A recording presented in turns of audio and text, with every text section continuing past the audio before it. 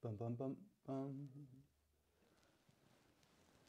And we are live. Good morning, everyone, and welcome to Forest Skills Lesson 10.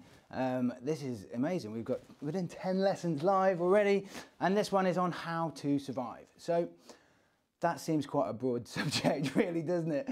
I was asking on Instagram and Facebook last night and again this morning for people who, for ideas for this lesson. I was going to do survival hacks, and it was actually Ben Fogel that wrote back saying, Ed, could you sort of do a bit of how to survive lockdown, how to stop yourself losing your mind? And I was a little bit flippant in my reply to old Benjamin.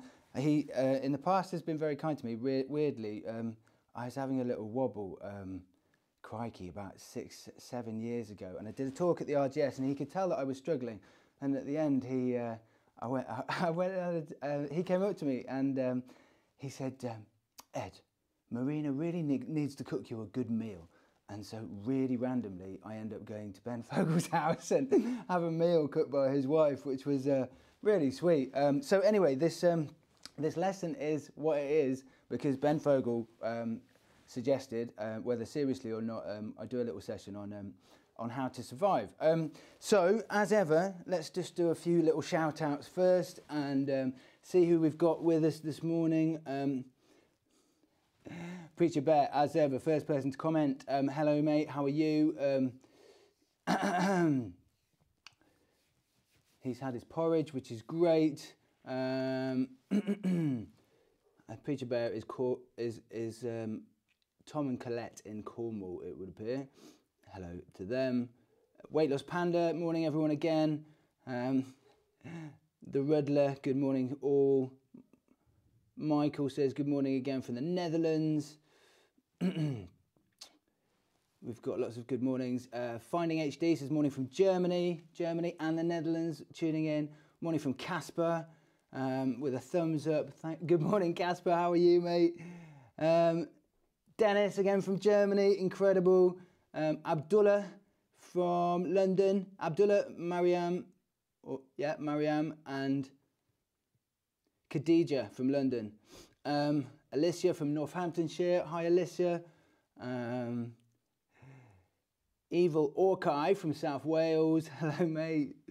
Ava, oh, this is going fast. Hello from Life in Aberdeenshire. Weight Loss Panda. Morning from Maria and Jim. Hello, guys.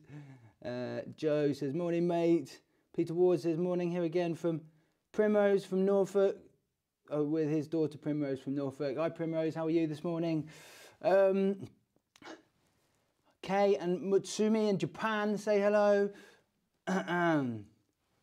Neil Smith. Is that the Neil Smith that I know? We dropped everything to watch this.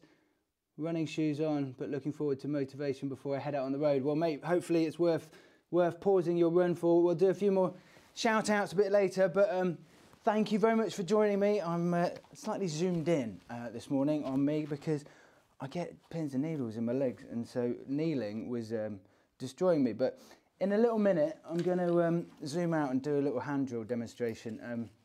As ever, like to do things live that could go wrong. So if you do have a hand drill set and you've had it for a while and you haven't got an ember with it, then keep watching because I'm going to go through what I think can go wrong with a hand drill and how to actually combat that and how to get an ember. But 2 bits of wood, it's not got the mechanical advantages of the bow drill, which has got the big bow. 2 bits of wood, 1 spin in the other with your hands. Can you get a fire to go? Well, let's see. I did this morning, but you never know, live, everything's different really, isn't it? Okay, so today's lesson, or today's session, and I'd love you to send in comments throughout the whole thing, and I'll try and pause and try and make this as interactive as possible, is on how to survive. Now, I think survival situations, they're not unrealistic. Like, so I'm not talking about, again, preparing for doomsday or having a plane crash or something like that. I think the reason that I think survival situations and learning things about survival and bushcraft is important is because it is transferable to everyday life. And so So the skills that I think that I've learned through adventures and through survival things, I think are extraordinarily applicable, especially when we're going through something as horrific as lockdown, you know, when all our social life has been completely disrupted, a lot of our financial stability has been disrupted, our whole life is kind of turned on its head at the moment, and a lot of people are very bored, and a lot of people are waiting for it to end, and at the end of the day, I think that there are some tips and tricks that I think that will be applicable, that I've learned along the way in terms of walking the Amazon, in terms of isolation on Uluru for 60 days, that could help. Now, I'm going to split it down into initially 4 sections. The 4 survival priorities are water, food, fire and shelter. Okay, they're the basics that you need to survive. And I would use the word survive there because you still do need a huge amount of things on top of those in order to thrive or have a normal life or enjoy yourself. I did a survival experiment with my wife and my little boy, who was at the time 18 months old, I think, and we went on an island. One of the big extrapolations at the end of the month was, yes, we could live here, but we really, really wouldn't want to. And that was because obviously we didn't have a community around us. We didn't have any social connections. You know, we were with the people we loved the most in the world, as everyone is on lockdown, but we weren't happy. And I think that's why this period is so difficult for everyone. It's all well and good to be with your wife who you love dearly, but after a while, she's going to get really annoying. And I'll be the first to admit that we've had big rows in this house, sometimes in front of the children, which I'm not proud of, you know? And I think everyone needs to be honest and everyone needs to be kind with themselves, really. I think, you know, the idea that anyone is going through this without struggling a little bit mentally, without allowing their frustrations to be projected onto their partners and stuff like that is unrealistic. And I think we all need to be a little bit kind to ourselves because it's stressful, because we don't know the outcome. You can't be 100% relaxed with it because we don't know what the travel situation will be like in May or what our bank balance will be like in November, and we've got a mortgage to pay and a family to look after and all those sort of things. It's very, very, very, very difficult to be 100% calm and composed and happy because there's so many unknowns. I'm going to go through the survival priorities. They're less relevant to lockdown, but I think it is appropriate in a lesson on how to survive. First one's water. Now, water is a little bit of a dry subject, excuse the pun, but it's boring, isn't it? It comes out of the tap. You know, who cares about water? Also, I thought, until I did an experiment, 60 days on Uluru, and then I realised you can't do anything if you've not got water. So water is obviously, from a physical perspective, the #1 survival priority, as in you need to drink within those first 3 days probably to actually physically survive. But it is so important that psychologically you can't do anything else. So in the period where it hadn't rained and I got onto the island and I was using coconut water in order to hydrate myself, I couldn't focus on how to light a fire. I literally couldn't focus on anything. I tried to make a grass skirt and it was awful because all I could think about was water. And I think it's very difficult to understand just how critical it is because of the fact we have it and we take it for granted all the time. So therefore, just as a little fun game, I want you to task after this lesson is to make a cup of tea without using water that's come out of the tap. So we're going to make this safe, 100% safe, by saying, okay, you're going to go to either a little stream, or you can even take puddle water, and I want you to boil that water. If it's got sediment in it, I want you to filter it. We did a lesson, I can't remember which lesson it was, I think it was lesson 2, survival hacks, which I took, which was how to make a water filter.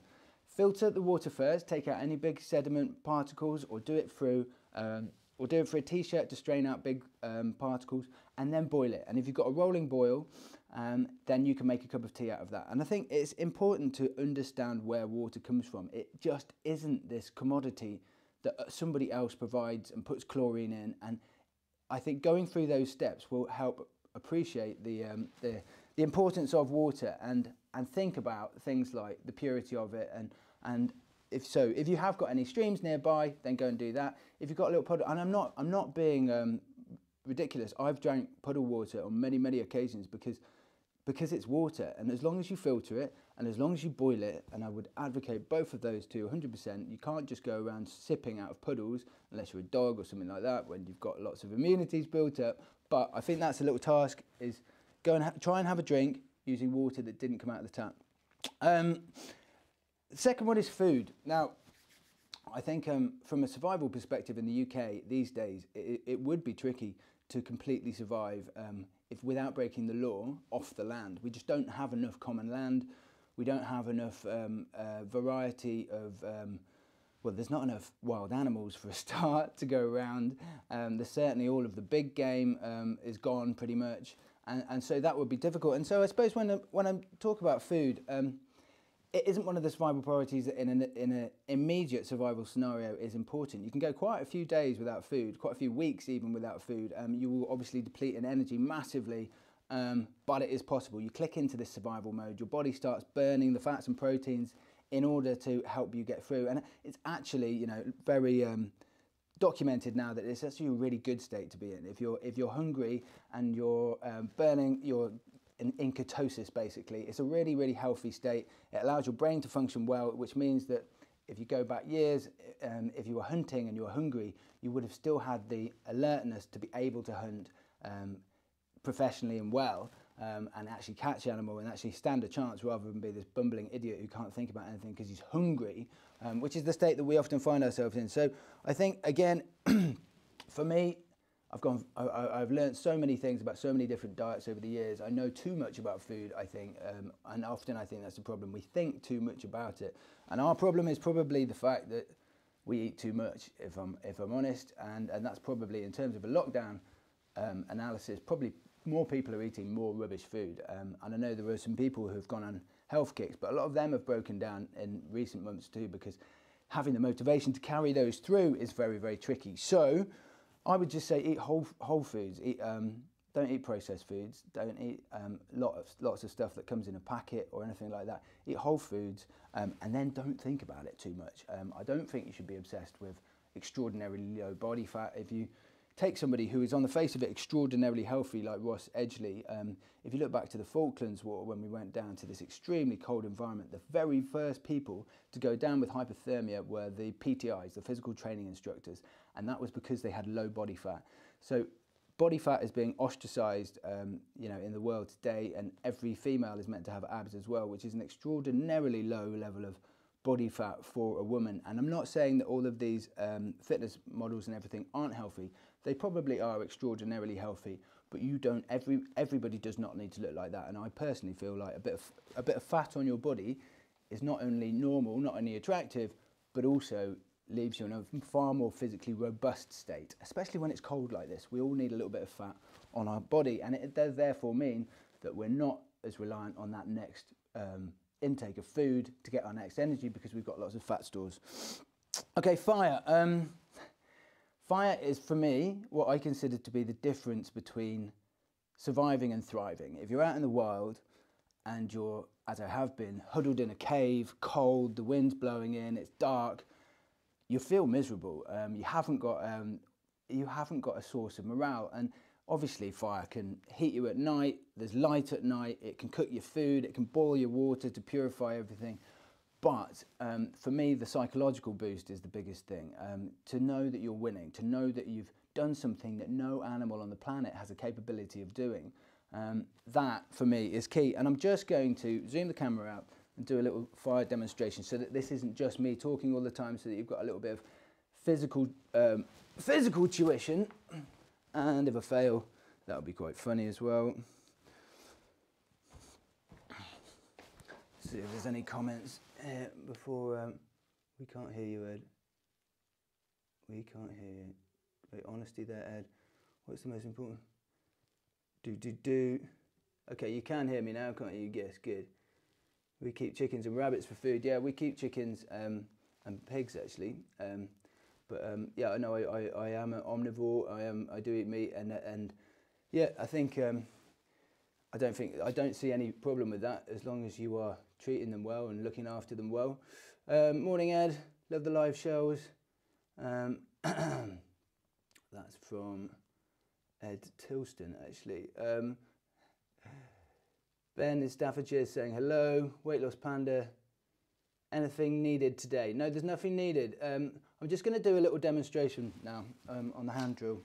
And hand drill, again, is one step beyond the bow drill in terms of its difficulties. It's not the most straightforward thing to grasp, and yet, again, it's obviously not impossible. Couple of little tips. Same tinder bundle. This is just actually the backup one that I had for my fire demonstration the other day when I was doing the bow drill. So we want very, very dry grass and fine grass in the middle. So the little bit in the middle, I've literally worked this grass to break all of the fibres to make it as fine as possible, placing that in the middle. And then these two materials, very, very, very, very sourceable in the UK. The hearth board, and I went into this in detail in the bow drill lesson, but I'll go into this in more detail on Friday when I do a session on completely on fire and actually the hand drill. Hearth board, clematis or clematis, depends how you say it, and the drill is elder. So elder, you'll see a lot of shoots, and you want the relatively new shoots that are springing up and that haven't got too thick. But the nice thing about elder is it has a pithy core, but a hard outer, and it grows very, very straight. And then again, for the same as the bow drill that I did the lesson for the other day, you have to burn in you have to seat the drill, burn that in, and then carve your ember notch, which again is 1/8 of a circle. I'm just going to have a little play at this, and if it works, then great. If it doesn't, have a good laugh at me. And one of the top tips I would use is wash your hands. First of all, I did that before the lesson, but then spit on your hands just before you're about to drill, and then wait till it's really nice and tacky, and then pick the drill up. Okay, and the method that I'm using is called the floating hand drill. I'm going backwards and forwards with my hands, and I'm just tilting them so they stay in one place. And already there's smoke building up around the base. Now, the trick here is to maintain this for quite a long time.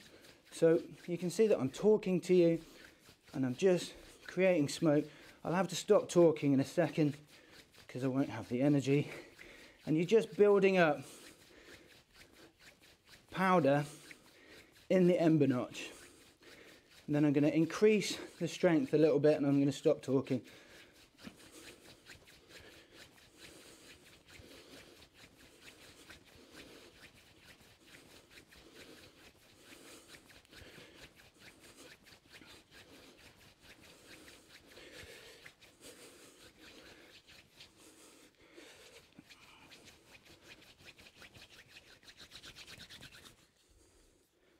Okay, one little downward spell, and then again, you've got an ember if there's a thin wisp of smoke coming off it, and indeed there is. So, gently, this ember is going to be smaller than your bow drill ember, so gently tease it away from the hearth board. Again, no rush here to transfer it into your tinder bundle. The longer that you leave it to transfer it, the more it'll establish, up until a couple of minutes anyway. So I'm going to put this right in the center of the tinder bundle, and then going to again depress with my thumbs and then pinch it to try and get that right in the middle. Don't do this indoors.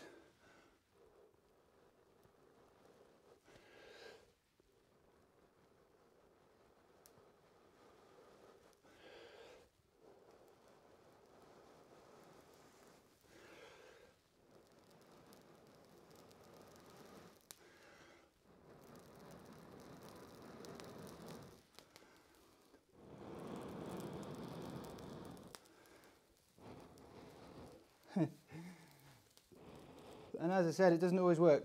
So you can see that, go to absolutely so close. See if I can get it back.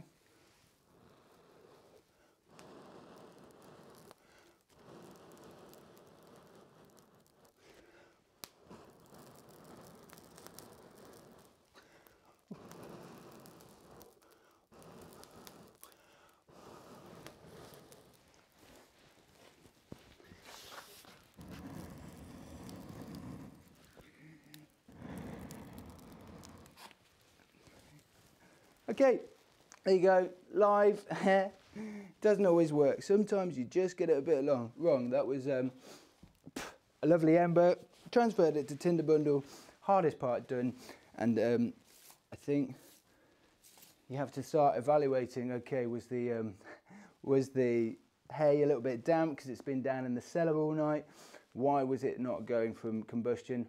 Was I thinking too much about what I was going to do next and not waiting for the, not blowing slowly enough? All sorts of things going on there. But, you know, it's live and we didn't get flames there, but that is the nature of the beast. Right, let's zoom in again.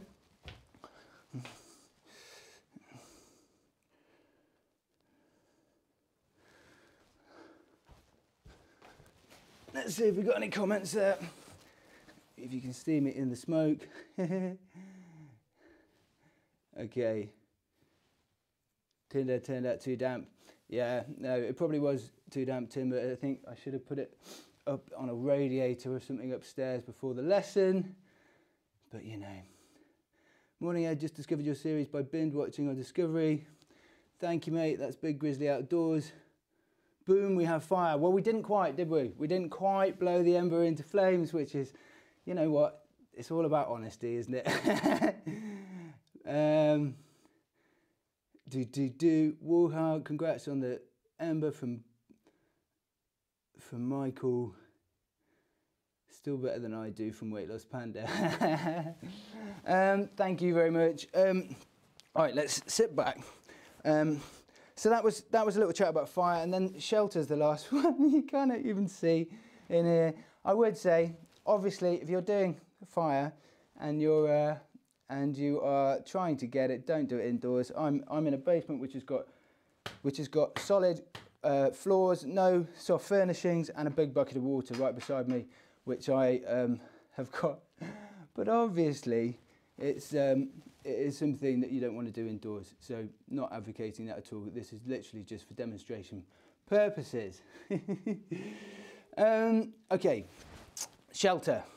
For me, the obvious thing about shelter being the last survival priority is the fact that you've got to get out of the elements, haven't you? And therefore, it's that is something that you can't dispute at all. But I would say that it's also extraordinarily important from a safety perspective and from feeling safe. What I've found quite often in survival scenarios when I am can you even see me? There's smoke in the way of the camera, isn't it? What I often find in survival scenarios is that I feel so safe in whatever shelter I build, or when I'm in a cave or something, and I always want to retreat to there. And so having somewhere which is your space that you can retreat to is, from a psychological perspective, really, really important. And again, it's another reason why being homeless is such a difficult thing, because you literally don't have a front door. You don't have anywhere to shut the world out. You don't have that. And I did 60 days sleeping rough for a Channel 4 series 2 years ago now. And yeah, that was one of the biggest things I found, like say something like New Year's Eve, where everyone spills out into the street. Well, that's your home. And suddenly you're invaded for the night and you have to go along with whatever is going on in the street, and you don't have that little safe space. That I'm just going to open the door so that we clear the smoke a little bit.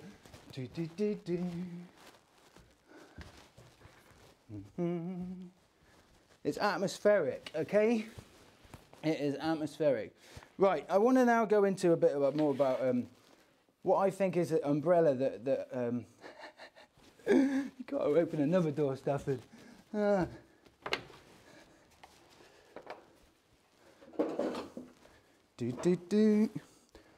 I think is, I suppose, an umbrella that... Oh, we can't have that, can we? You can't even see me. That's ridiculous. Right, bear with me 1 minute.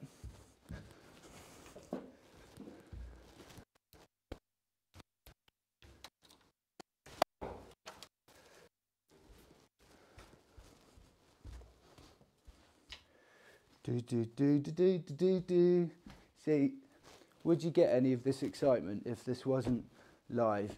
No, you wouldn't. That's why this is priceless. Priceless entertainment. Okay. Let's come a bit closer to the camera and then you might be able to see me a little bit more. Oh, that's the dogs coming down now. 1 second.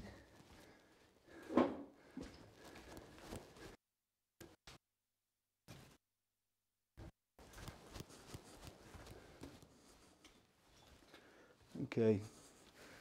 I want to talk a little bit about the psychology of survival, and I want to go first into the psychology, but also into what I consider to be a little bit more than psychology, which is mindfulness. And psychology, I suppose, is the term that you would originally use if you were talking about dealing with your current state, like dealing with your mind, your emotions, everything like that. And I suppose the first thing is to sort of describe what I consider to be the default psychological state. Our brain, if you are like 99% of the population, somebody who thinks that they are their brain, they are their thoughts, then the brain is programmed to avoid danger. So it's constantly analysing, and if it thinks that things and situations are dangerous, then that manifests in anxiety, in worries, in fears. And if you don't have all the answers, if you are in a worrying place, then that turns into sort of chronic anxiety, and you can soon become quite overwhelmed. And when I got into Olarua, which was the island that I was marooned on for 60 days, I thought I would start getting lonely after about a week, and what I realised is I was utterly overwhelmed, and immediately I got dropped off by the boat. There were so many thoughts, there were so many fears, there were so many worries, and it almost incapacitated me. You know, I was left feeling sort of dumb, and my brain was not working because it was overloaded, basically. The double-edged sort of what I think is a sort of default mode is that I then immediately started blaming.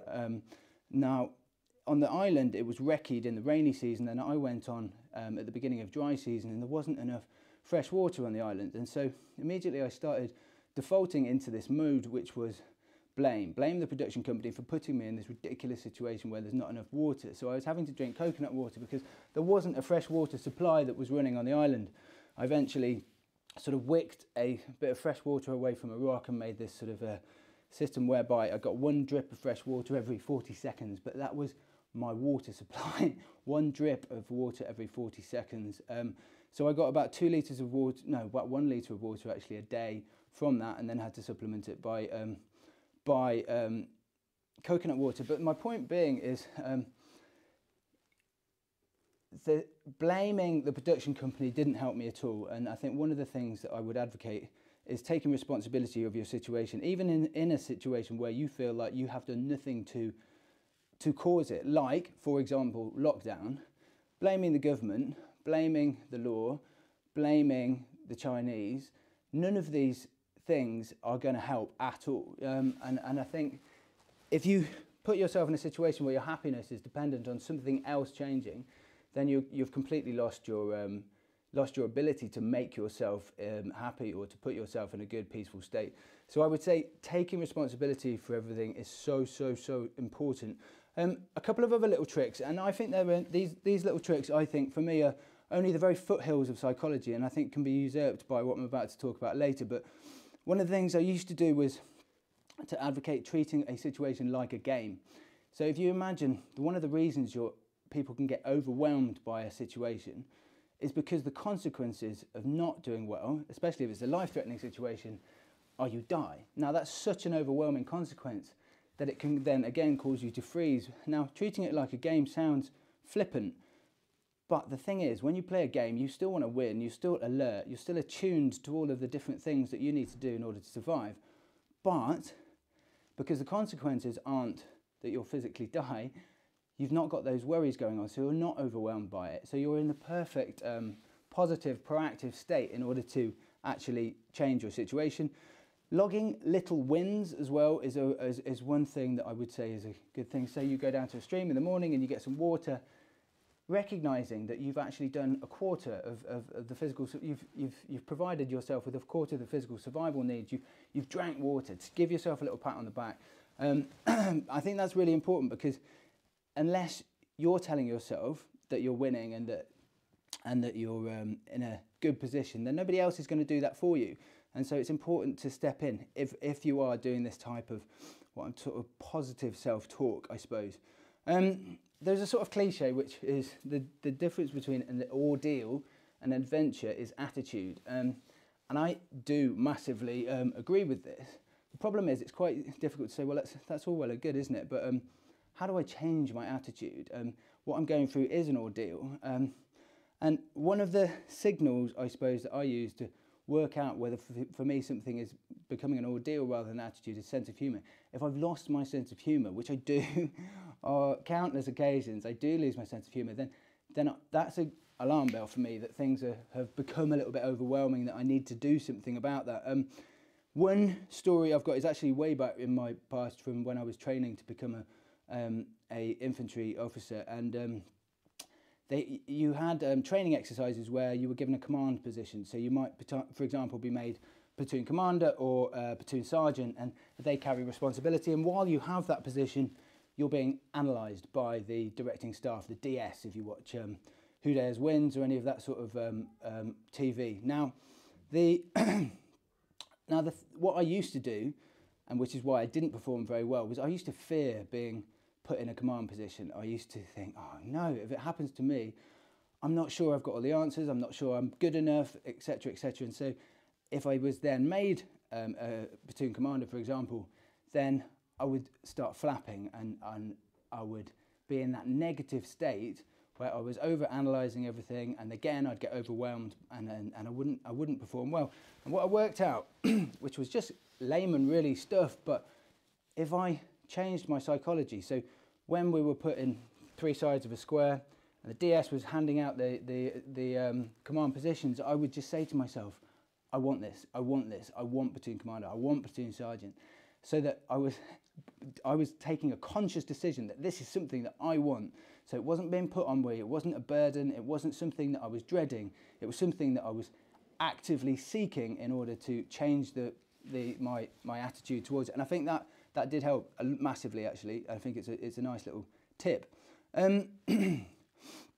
That said, all of these things are quite hard work. If you are working off the basis of trying to keep positive, keeping negative thoughts at bay is harder than you think. And if you are working off taking pleasures in life's little wins, then when life goes wrong, you can't blame yourself if you then have lows as well. So if you're taking pleasure in getting the water, but then you can't light a fire later, then you're going to have these roller coaster ups and downs, and it's not that sustainable, and it's not that balanced either. You end up again, when I spoke to some of the editors when they edited Naked and Marooned, which was the 60 days on the island, they said it was very difficult to edit together because you had such extraordinary highs and such low lows in such a small period of time, and they actually had to group the lows together and group the highs together to make scenes, because otherwise the audience was just not going to be able to follow the whole thing. So one of the things that I didn't know about then, that I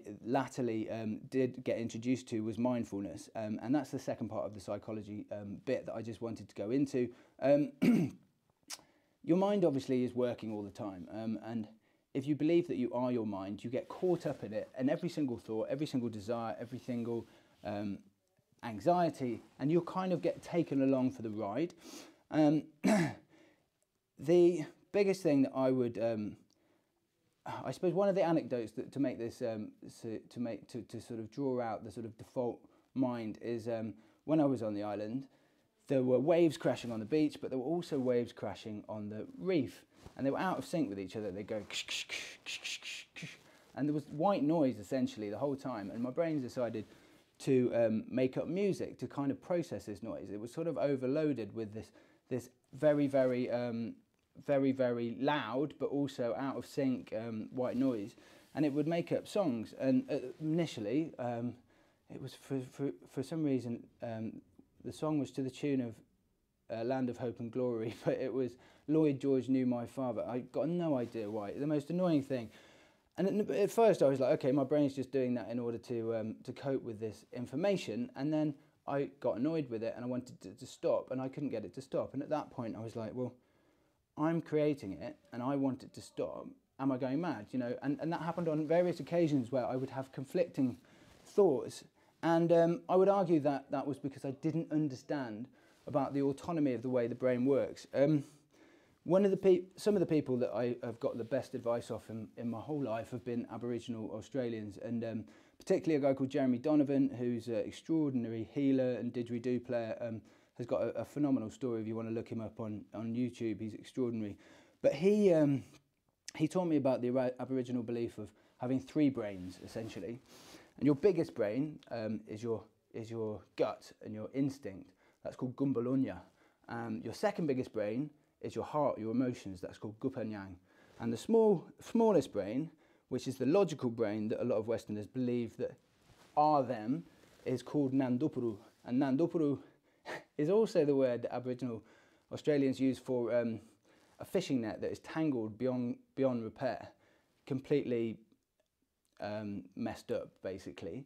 And that tangled beyond repair word is also used for the logical human brain. So he just explained to me, look, if you believe that you are your thoughts and your thoughts, then you're living your life in this constant tangled state of anxiety and fear and worries, and going onto the island you're going to struggle massively. So he tried to get me come from this instinctive place, and scientifically there's all sorts of things that now back this up. Apparently over 80% of the body's serotonin, which is obviously the chemical that makes you feel good, is produced in the gut. It's not produced in the head at all, it's produced in the gut. And so far from it, I think, being just a way of looking at yourself, I believe that Aboriginal Australians have a huge wisdom that I think science hasn't yet caught up with. Personally, that's my belief, and so I do now try and live from a far more instinctive place. And their belief is that, you know, the way you live your life, your thoughts, your decisions should come from the gut. They should then be filtered through the heart and the emotions in order to work out what's right or wrong, or, you know, whether you like it or not. But then it should be filtered through the logical brain as well. But the logical brain is just a tool. It isn't who you are. And I think that's the big mistake, is when you think that you are every single thought in your brain. That's when people start going mad. That's when people start crumbling as well. That's when people start having really dodgy thoughts and getting depressed as well. And I've had my fair share of depression in my life, and it has always been when I've been what I call heady, or in my head. And I think trying to come from a more deeper place is massively important. So how do you do that? Personally, I have a meditation practice. I do a little app, which I'm not paid to advocate, but it's called Headspace. And it's been one of the biggest life changes for me, to be able to step back from your thoughts and emotions, see the autonomous thoughts popping away and pinging away, and not getting engaged in them, not running after them, not getting caught up in them, I suppose, has been extraordinarily freeing. If you bring it back to lockdown, again, it's not really a lockdown story, but it's a little story from walking the Amazon, actually. When we were walking, and there were parts of the walk that we were walking where we ran out of food completely, and so there were long periods where I was extraordinarily hungry, and I would go into my hammock at night, and because we hadn't had any food and we knew we wouldn't have any food tomorrow, I would get into my hammock thinking about food all the time, thinking about all the food that I hadn't got. And for some reason, Mr. Kipling's French fancies were the things that I kept were in my head all the time, and sometimes it would keep me awake all night long. I'd just lie in bed thinking about food, and then, you know, when you can hear the birds calling, and then the light starts to change, and you haven't slept at all. So this was massively impacting my life, in the fact that I then get to the morning and I was in a state, and I was kind of panicky, because I'd just been thinking about something that I have no control over and that I can't have. Cho had this saying, which was "Cuando I, cuando no I, no I," and if you translate that literally, it means when you have, you have, and when you haven't, you haven't. Which at first I thought was really annoyingly simple, but he told me the backstory, and when he was about 10 or 11, the Shining Path, the communist guerrilla movement, swept through his part of Peru, and he had to escape up into the mountains on his own. So his mother and father were down where all the gunshots and the explosions were in the town, and he lived up in the hills in the mountains. And his little expression, "when you have, you have, and when you haven't, you haven't," was his little Zen-like way of basically telling himself there's no point in focusing on what you've not got.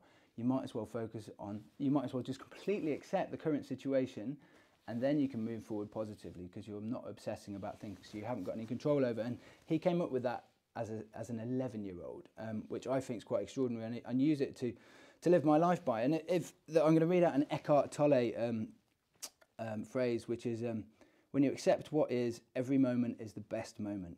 That is enlightenment. And that's Eckhart Tolle, or Eckhart Tolle, I don't know how you pronounce his surname. But I think that's a massively important thing. I find that when I'm struggling during lockdown, it's because I'm wanting stuff to be different. I'm wanting lockdown to finish. I'm wanting a regular income again. I'm wanting to pay the mortgage. I'm wanting the stresses to go away. And I think one of the really, really important things to combat that we can all do is just accepting everything the way it is, taking responsibility for our life now and then just doing little incremental things that are positive to help us, like I don't know, anything from doing the washing up to going outside to trying to look at alternate sources of income, to all sorts of little positive things that you could do to make your personal situation better. And I think that then puts you in a better state.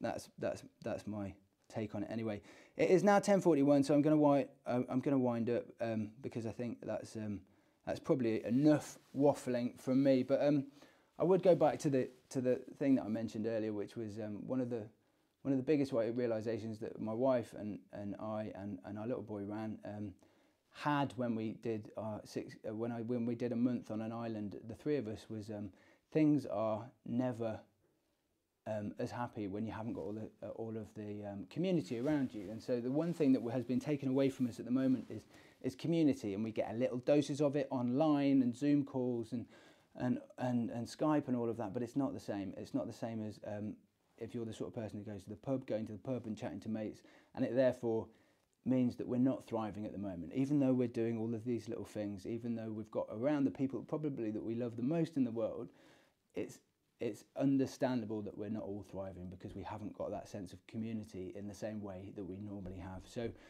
go easy on yourself, I would therefore say. Right, let's call that a day and answer some of these questions that are coming in now. Right, would you recommend walking the Amazon book for improving survival skills? Nah, not really for survival skills, but it's a good if I say so myself, it's a good book for learning through somebody else's mistakes. I think, you know, when you constantly put yourself in situations where you don't have the answers, that's where you grow, that's where you learn. And Walking the Amazon was that in bucket loads. And so if you want to learn from my mistakes time and time again, then yeah, it's a great book. We just need to completely accept what life throws us at, and it will all be okay. Well, I mean, I do believe in that, yeah. And I think acceptance can sometimes, and the word surrender to the flow of life can often be misunderstood. That doesn't mean a sort of resigned, oh, well, in that case, I'll just lie down and let everything happen to me in a really apathetic manner. That's not what I'm talking about at all. Acceptance is, again, to use an Eckhart Tolle story, imagine you're stuck in the mud and you resign yourself, or you surrender yourself to the fact that you are stuck in the mud, because you are stuck in the mud. So you might as well accept it. And then rather than frustratedly thinking and getting angry and thinking, I shouldn't be in the mud, but you are, so that's wasted energy. You accept it, completely accept your current situation, but then work towards getting yourself out of the mud. But hopefully when you're working towards that, you're in a better state. You're in a more positive, proactive state rather than an angry one. How do you teach your kid mindfulness? It's a very good one.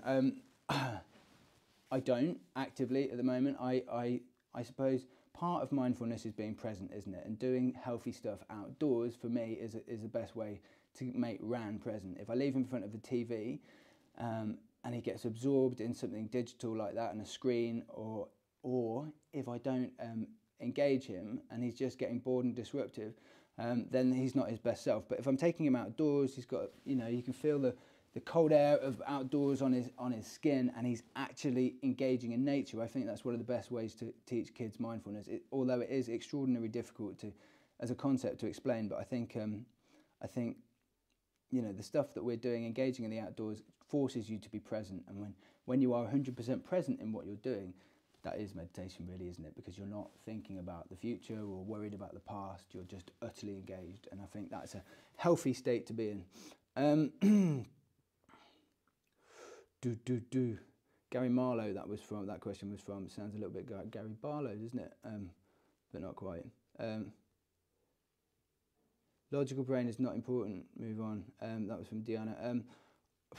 Logical brain, of course, is important, but it's just, I don't personally believe it's who we are. It's a tool, and it can get us in a right state. Edward Whittaker, I've already read that one out. Thank you for sharing. Very helpful to get us through this nightmare around the world. Yes. Or this adventure that we're all on.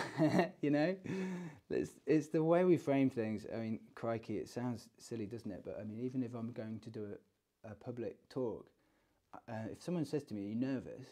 I'll just say, "I'm excited. I am so excited about this." Because if you think about it, nerves and excitement they're almost exactly the same feeling in your body. And if you say, "I'm excited," that's positive. You can't wait to do it. If you say you're nervous, it's negative and you don't want to do it. And I think, again, so much is influenced by the way we view things.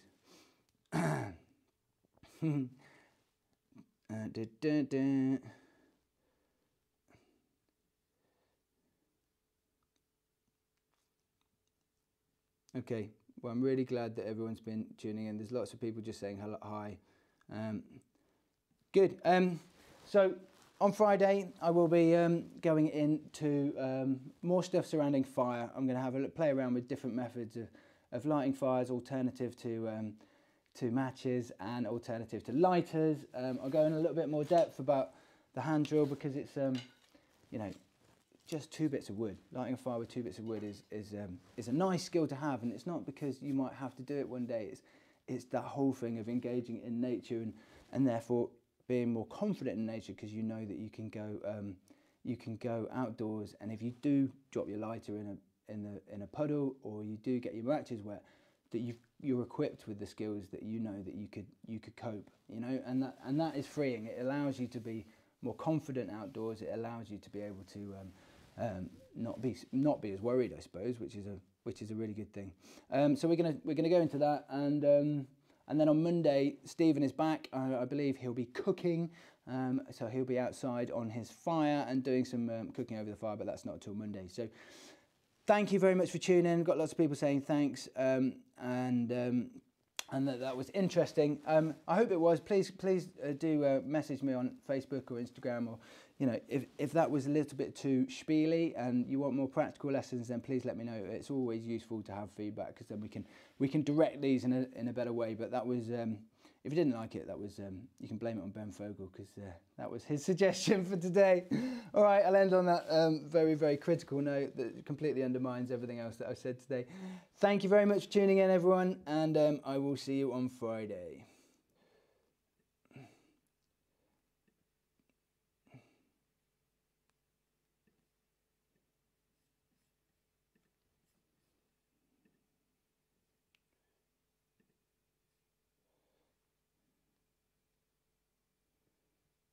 Bum, bum, bum, bum.